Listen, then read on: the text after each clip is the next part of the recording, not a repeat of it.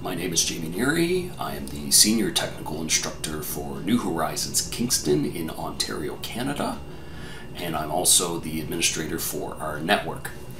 I've been in IT for over 20 years now. I started back in the 90s and originally started off in programming and working with applications before I saw the light and moved over to the infrastructure side of the world. And security has really just kind of come along since then as well, and it's been interesting to see kind of the evolution of all of the different types of threats and attacks that have evolved over the years.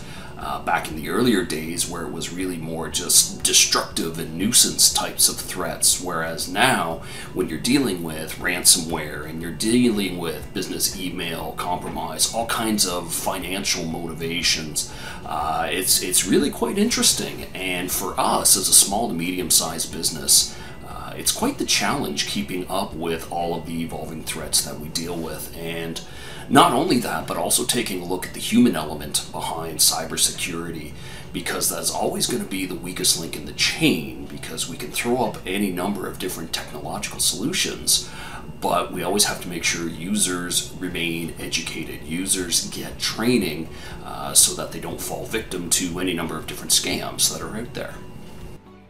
The courses that I currently train on for EC Council include Certified Network Defender and Certified Ethical Hacker. I'm also certified in an earlier version of Computer Hacking Forensics Investigation, but haven't really been doing any training on that. For other vendors, I also do a lot of network administration, network security, and infrastructure type courses, along with web-based applications such as SharePoint, and obviously one of the big pushes lately is on cloud-based administration. I've chosen to teach the Certified Network Defender course because for me, I find it really addresses a very strong need in the market. Back when CND first came to life, and I've been a pretty early adopter of the CND certification, a lot of training and a lot of students going down the path of cybersecurity in EC Council started off with things like Certified Secure Computer User, CSCU, and then really just made the jump straight over to Certified Ethical Hacker, and there wasn't really a lot going on in between. So CND for me really kind of filled that void very nicely, where we were able to really focus on the defensive aspects of protecting your network instead of just jumping into, okay, how do we go about circumventing all of these security mechanisms that are being put into place? And I find that the students who are attending the CND are a little bit more of the mindset of looking at protecting the network, whereas with ethical hacking, sometimes it's a little bit of a mixed bag when you take a look at the students, the ones who are in there trying to learn all these tips and tricks, but really don't necessarily kind of embrace or adapt to all of the, say, fine-tuning, if you will, of all of the network devices, the security, the protocols, and really the best practices that we need to implement in order to help kind of solidify our networks.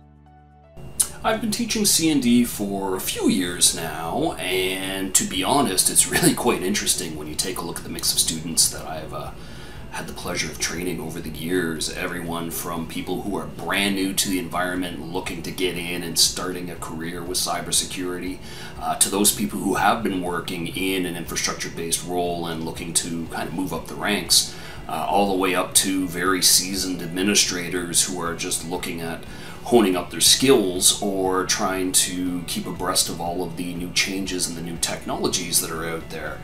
And once again, I find the typical student really does get in and kind of appreciate the role the defense does take in the network, instead of what are all the tools that we can use to break things. Well, how do we really want to solidify our environment to prevent that?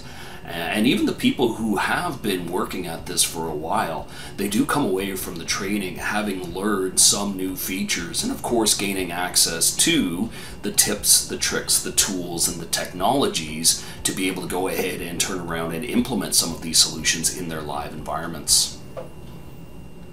For me, I found the exam that goes with Certified Network Defender was fair. The hardest part of it is, in my mind, was just basically the sheer volume of information that's covered off in the course. There's a lot of stuff that we go through in a week. It's almost the equivalent of trying to drink through a fire hose sometime. But the exam itself was based off of the course materials. There were no real unexpected curveballs that they threw out at you. So the more you knew, the more you practiced, the easier it became.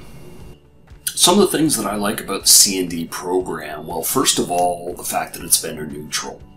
I mean, in any given environment, you're likely going to go ahead and come across any number of different operating systems, any number of different applications, devices that are out there. So really avoiding that tunnel vision approach that you might get with some other providers and their training that they have in there is one of the key ones that I would mention. Second thing, obviously, is going to be actually getting the hands-on with the tools. So for the C&D course, having the opportunity to go ahead and run various labs in a nice, safe online environment where we don't have to worry about blowing stuff up and re-imaging and reinstalling really gives you the chance to practice everything that you're going to be expected to be able to do in real life. And finally, one of the other key elements that I really enjoy about C&D is it really gives you this kind of full 360-degree view of your overall environment. You're really going to take a look at all the different aspects where it comes to protecting your network. It's not all just about technology. It is also going to be looking at policies. It's going to be taking a look at procedures. It's going to be taking a look at risk management and incident handling. So really kind of giving that overarching view of everything instead of let's throw technology, let's throw hardware, let's throw software at the problem, and really kind of embracing all aspects that are required in order to help protect your network. C&D has benefited my career, obviously, as a trainer, because one additional course that I am able to train in. But beyond that, it's just an additional set of skills and another part of the tool set that you bring whenever you are asked to deliver any seminars or presentations when it comes to cybersecurity training. Not only that, though, it's also with the certification, it does provide verification of your skills. You've passed the exam, you have something that will actually help you stand out and say, yes, I've done this, yes, I have proven my skills. Now, obviously, the more practice that you have, the more that you work with the tools and the utilities, the more well-rounded that you're going to become with that. If I were to compare C&D against any number of other vendor security solutions or training, one of the big pluses that I find with that is, of course, that it is vendor neutral.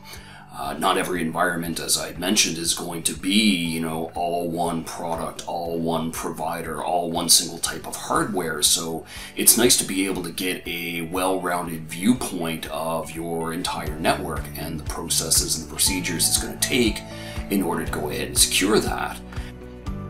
Advice I would give someone trying to prepare to write the Certified Network Defender exam. Number one, of course, know your material.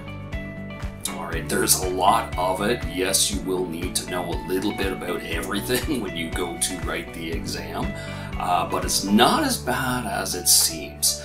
And hand in hand with that, practice. Practice with the tools, practice with the lab environment. Go in there, play around with anything that you can to see how things work.